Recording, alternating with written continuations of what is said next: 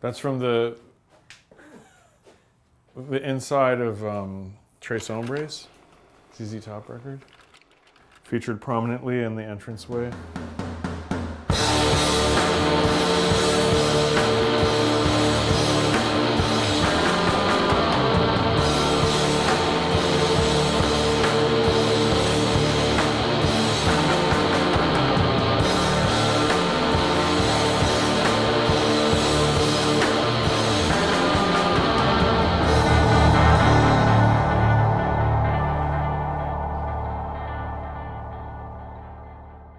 I'm Phil Manley.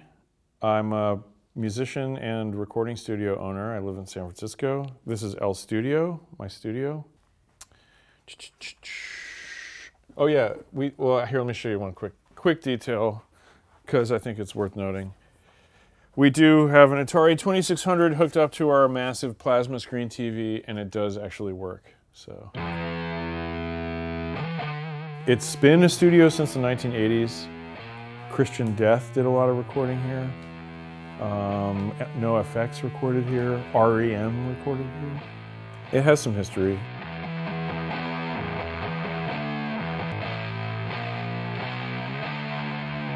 Okay, yeah, so this is the live room.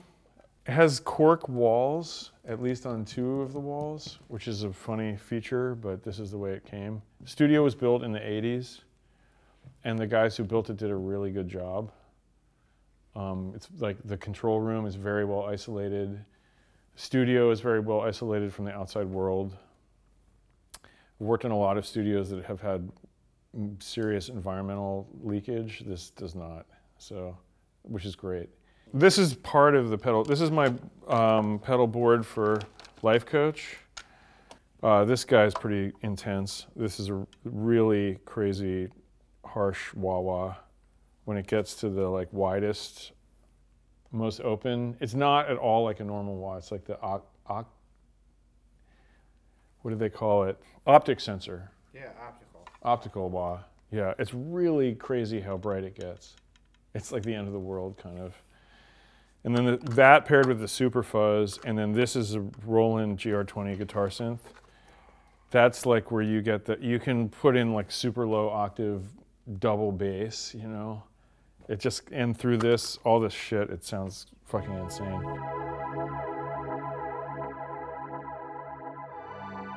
I play in Trans Am. I have played in a bunch of other bands, including the fucking Champs. I play in Life Coach.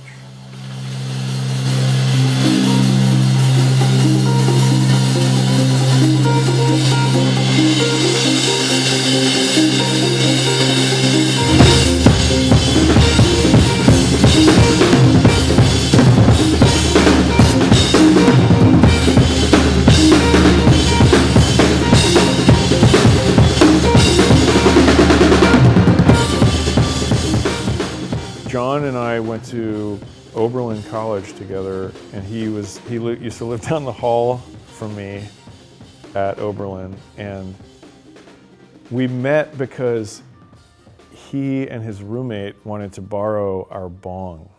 Me and my roommate had a bong, and he was like, yeah, do you want to, you can come over, we can smoke some pot and listen to Fish.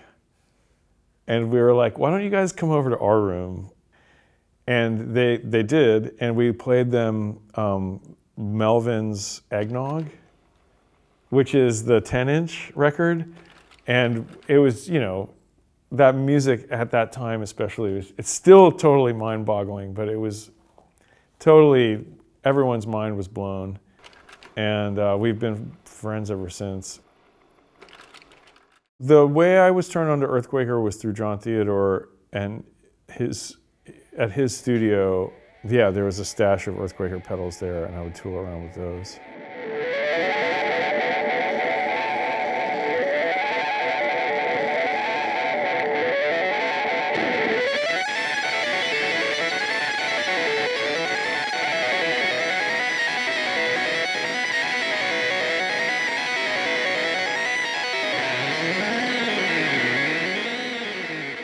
This is a great pedal, the Prescription Electronics Experience pedal, which has the swell function.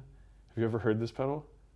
Dude, it's insane. It's totally like, it's kind of like the super fuzz, and when you know when it's on, it's like really, really bracing fuzz. What other notable, oh, this is a really good one too, the Fox Tone Machine clone. I think this came from a kit, like a build your own clone or something. But this is really, this has the octave fuzz switch and then the on-off fuzz. Or the buzz box. This was, yeah, it's like a really hard square wave clipping pedal. Have you ever heard this? Oh, it's really nuts. That's the Buzz Osborne one? Well, yeah, and I don't think that he actually had anything to do with the development of this pedal. Yeah. Like they just sort of like. You're on DGC? Yeah, they used his name, maybe even without his permission. I could be wrong. I don't know, but it's really like it makes everything sound like it's broken.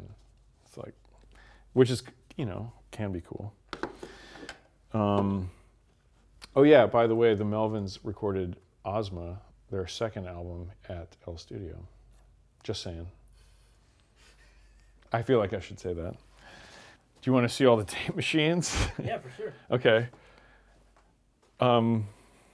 This one's fun. This is my Otari MX5050, which came from Johnny Cola, who played in, or plays in Huey Lewis and the News. He was one of the primary songwriters and arrangers. And they used this to demo all of the Huey Lewis records. It's half-inch 8-track, so the tracks are pretty compressed, and it's easy to overdrive the tape, and it has a really good rock sound. Okay, this is my favorite tape machine that we have, which is the Ampex MM1200. Which is 2-inch 16-track, just the best sounding tape machine I've ever heard. This is like when we bought this board, the guy, he was like, "You have a truck, here, I'll just give you this." So he gave us this tape machine and it sounds insane. This phase scope, these Duro's loudness meters, and a test set, which is like an oscillator built in with the meters and all that stuff, which is, it's good eye candy for clients. Here, I can show you. Let me give you a taste.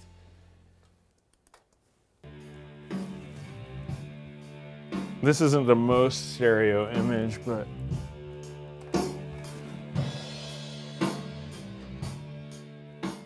okay, yeah, I'll show you the amps. This is the loudest amp in the universe, the Marshall Super Bass. Last year they made them in 1980, I think. But yeah, I played this in Trans Am, and I don't know. This is what I use as half of my rig and life coach.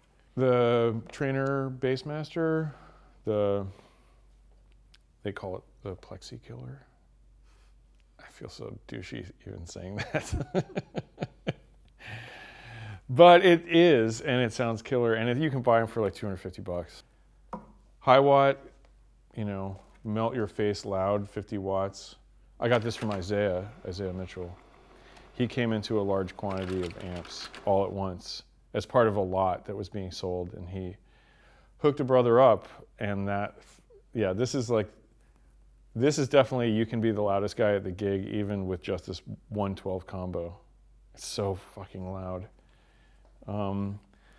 Sun concert lead, solid state head. Kind of works. It's a little weird. I don't know. But the cabinet's great.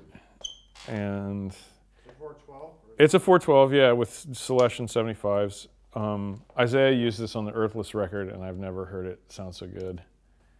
That's just... But he can pick up a tennis racket and make it sound good. It's funny.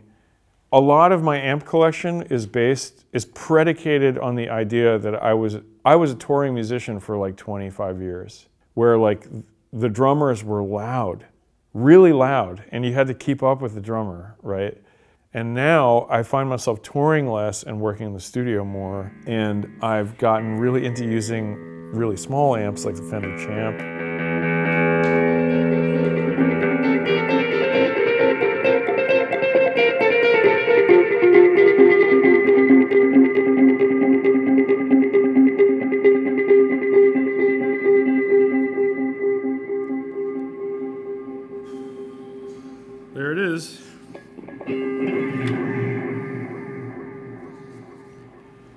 I gotta piss. Sorry.